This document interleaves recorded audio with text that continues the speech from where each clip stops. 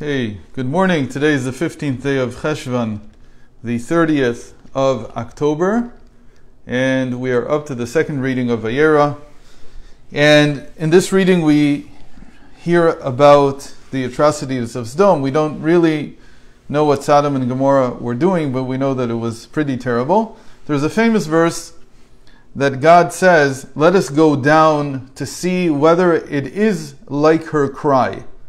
And the plain meaning of this is that, apart from the part of God coming down, which is hard to understand, we'll talk about that, but it means that God wanted to judge the city and see whether the cries that he was hearing from it were indeed cries of injustice.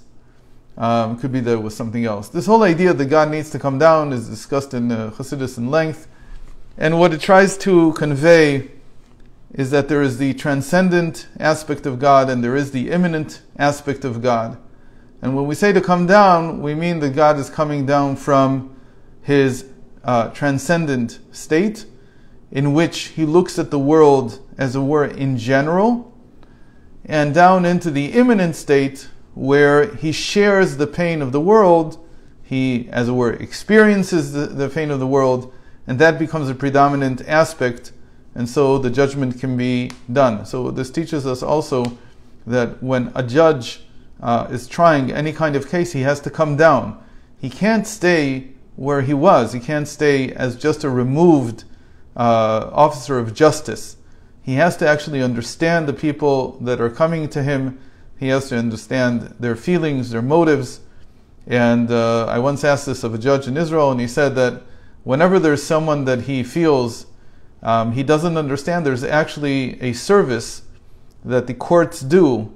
They appoint a psychologist and a social worker to interview the plaintiff, and they interview them. It can be a process of a number of weeks. They visit their home, and they give him a full picture of this person's life as best as they can see from their vantage point, which is much better than the judges who's sitting completely above it. And then he says he takes all of that into consideration. In any case, there's this idea here of God coming down, and it's not the only place in the Torah that it mentions that God came down.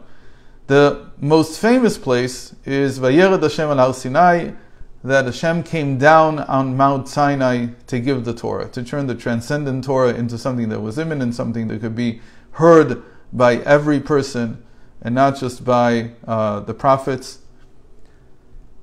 And there is a whole medrash, meaning a whole work of homiletic interpretation of Torah, that is called Pirkei de Rabbi Eliezer, which is based on the 10 times that God came down, that it says in the Bible that God came down.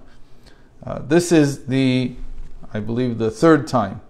The second time was in the time of the flood. The third time was here.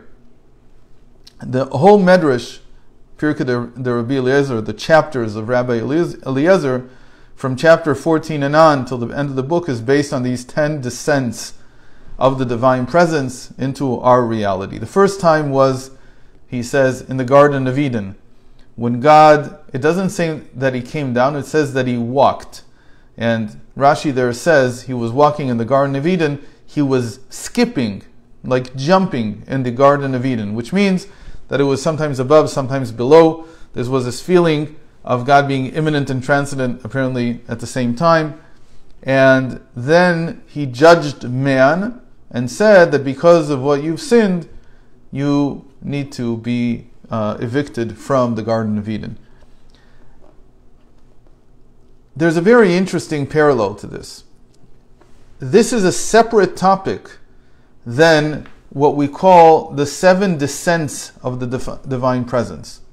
The 7 descents was made famous by the previous Lubavitcher Rebbe. For his day of passing, he didn't know he was going to pass, at least he didn't reveal that he was, but he prepared a discourse, a very deep discourse for his day of passing. And it was called, "I have come to my garden," Bati Legani.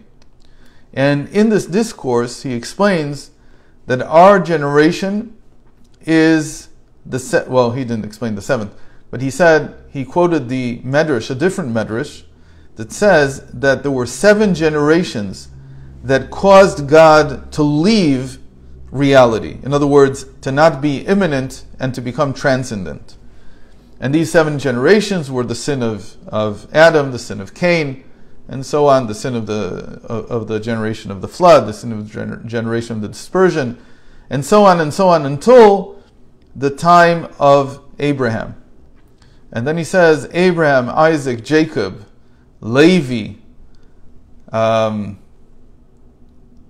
missing someone, and then Amram, and then, Levi, Kehat, Amram, and then Moses.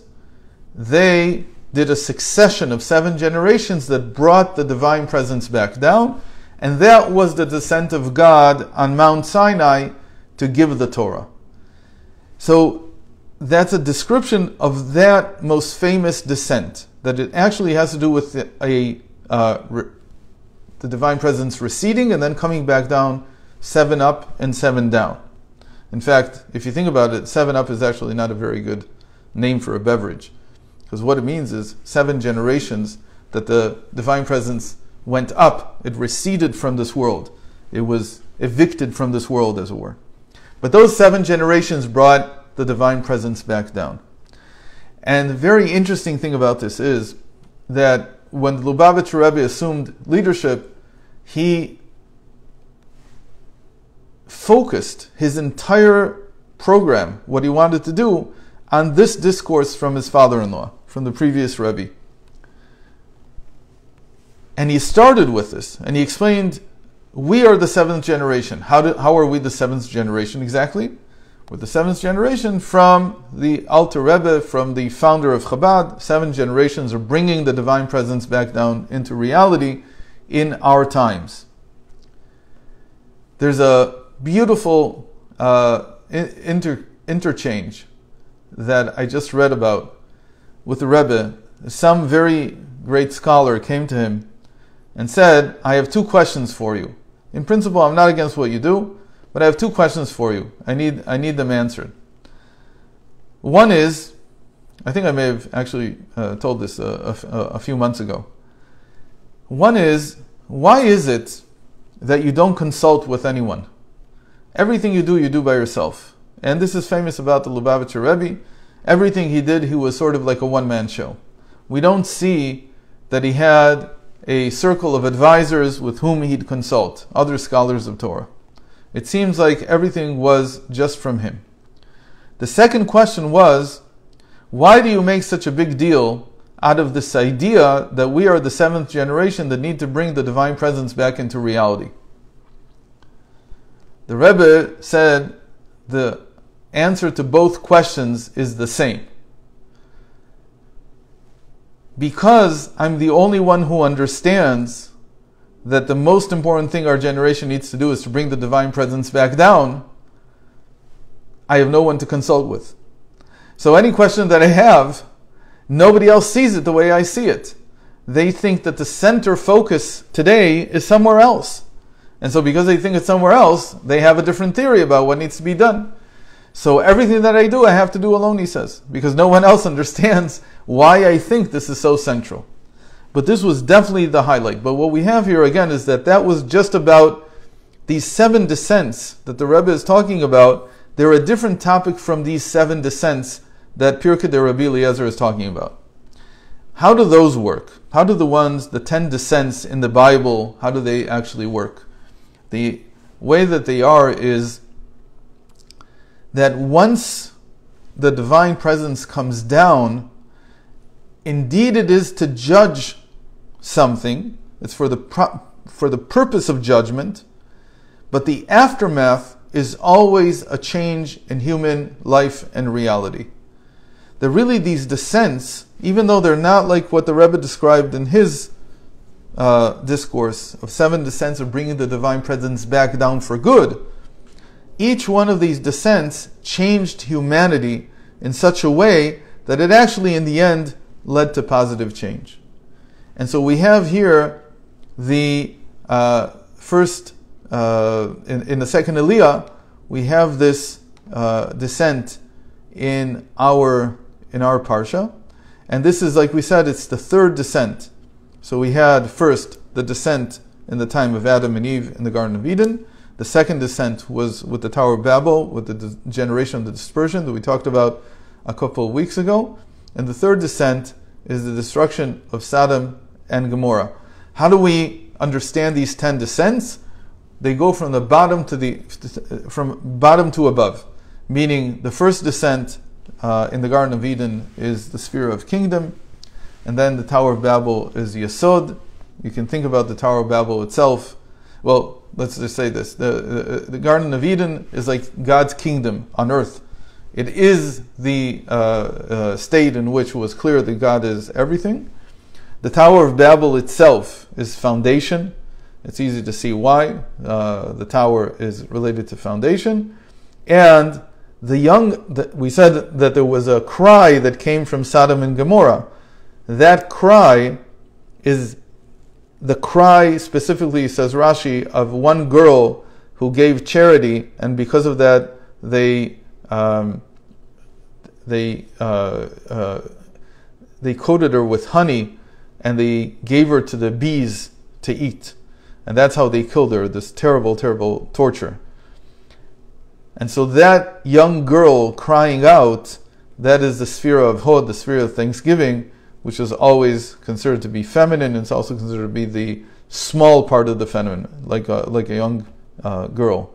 And so that's these 10 descents, and this very important medrash that everyone should read, by the way. It doesn't end. It actually seemed to be an incomplete version that we have of this text. We don't have the complete version because we're missing the last 2 descents. It's a very, very important medrash to read. It has a lot of the eschatology in Yiddishkeit, a lot of the discussion of the end of days. And so much for today. Thank you for joining. Hope to see you tomorrow at the right time, which is going to be 6:15 on the West Coast. Bye-bye.